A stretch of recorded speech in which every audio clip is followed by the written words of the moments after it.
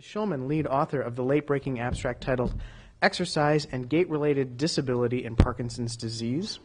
Dr. Shulman's research is embargoed until 4 o'clock p.m. Eastern, 10 a.m. Hawaiian time, again tomorrow, Tuesday, April 12th, 2011. Welcome, Dr. Shulman. Okay, well, thank you, and good morning. Gait impairment and loss of mobility is the single greatest cause of disability in Parkinson's disease. And although it makes sense to look at exercise as possibly being efficacious for these problems, and our current therapies are not adequate to improve gait and mobility, there really has been relatively little focus over the years in non-pharmacologic interventions like exercise due to actually inadequate funding. But recently there's a lot more interest around the area and certainly more work. And this study is one of the larger studies that's ever been done in this area in Parkinson's disease. It's a randomized, single-blinded clinical trial of efficacy of 3 different models of exercise to improve gait and mobility in Parkinson's disease. So we compared 3 different interventions. The first is a high-intensity treadmill training intervention. The second, a low-intensity treadmill training intervention. And the third was a stretching and resistance training. All 3 arms, whether a patient was randomized to any of these 3 arms, they were training for 3 times a week for 3 months. So let me tell you a little bit about the 3 arms and what the training entailed. If you were randomized to the high-intensity treadmill training, the patients started at 15 minutes, and they were encouraged to increase their duration, velocity, and incline until they reached 30 minutes for each training period at 70 to 80% of their heart rate reserve, which is based on their age and their resting heart rate. For the low-intensity walking on the treadmill, they also started at 15 minutes, but they walked at their comfortable pace, their self-selected pace that they would walk ordinarily, and they were encouraged week by week to reach a target of 50 minutes versus the 30 minutes of the higher intensity work. They went to 50 minutes, but at 40 to 50% heart rate reserve. So it was less intense in terms of the aerobic stimulus, there wasn't incline of velocity, but it was longer in duration. Finally, the third group, the stretching resistance group, had resistance exercises of the lower body followed by stretching of the upper and lower body, and this entailed 2 sets of 10 repetitions of 3 different exercises on machines, and these were leg press, leg extension, and leg curl. These patients were encouraged to increase their resistance that they could manage, their muscle strengthening over time. All 3 groups were able to increase over time such that everybody in the velocity group, the group that was going at higher velocity, got to 30 minutes at an increased incline and velocity. The duration group, the lower intensity treadmill group, got to 50 minutes. And the resistance group increased their muscle strengthening, or their resistance, I should say, by 50%. They were able to increase their weight that they could manage by 50%. So in terms of the population that we recruited, there were 67 patients in total, so therefore there were 22 to 23 people in each of the study arms. The gender breakdown was 75% male and 25% female. The mean age was 66 years of age, but the patients varied or ranged from 42 years to 86 years of age, and the mean duration of disease was about 6 years, although the range was from 1 to 18 years of age. So now for the results. So there were a number of areas of our interest in terms of our objectives. The first objective was to assess the efficacy of exercise to improve gait and mobility. So we looked at a number of gait speed tests. The primary outcome measure was the 6-minute walk, and that involves how many feet, the distance somebody walks over a period of 6 minutes.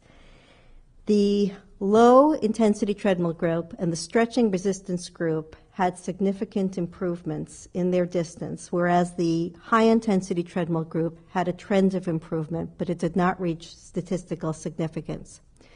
There are a number of other gait speed tests that we also applied, and overall, the low-intensity treadmill group had the most consistent improvements in all of the gait speed measures.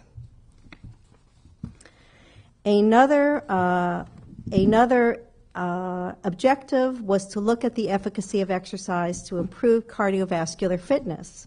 And in this regard, we saw significant improvements in terms of the peak VO2, which is considered the gold standard measure of fitness, as well as METs. We saw significant improvements in both the low-intensity and in high-intensity treadmill groups, with no significant improvement in the stretching resistance group. Another objective was to look at the efficacy of exercise to improve disease severity in Parkinson's disease and disability, and this applied the gold standard measure for Parkinson's disease known as the UPDRS, or Unified Parkinson's Disease Rating Scale. So in this case, we saw only a significant change on the what's known as the motor subscale of the UPDRS. This is the neurologist's actual examination of the patient, which is rated on the scale. And the only group that showed significant improvement was the stretching resistance arm. We were also interested as a secondary outcome measure in whether exercise improved what we call non-motor symptoms of Parkinson's disease. And these include things like depression, apathy, fatigue, quality of life, and something called fall self-efficacy, somebody's confidence in that they can prevent or manage falls. We didn't see any significant changes in any of the non-motor outcomes following training with any of the 3 exercise models. So there are a number of conclusions to derive from the study. Training effects were seen across all 3 exercise models. The exercise was shown to improve both gait speed and cardiovascular fitness. Both the high and low intensity treadmill training resulted in improvements in gait speed, mobility, and fitness. But importantly, it wasn't necessary to greatly increase the intensity of walking to achieve these benefits.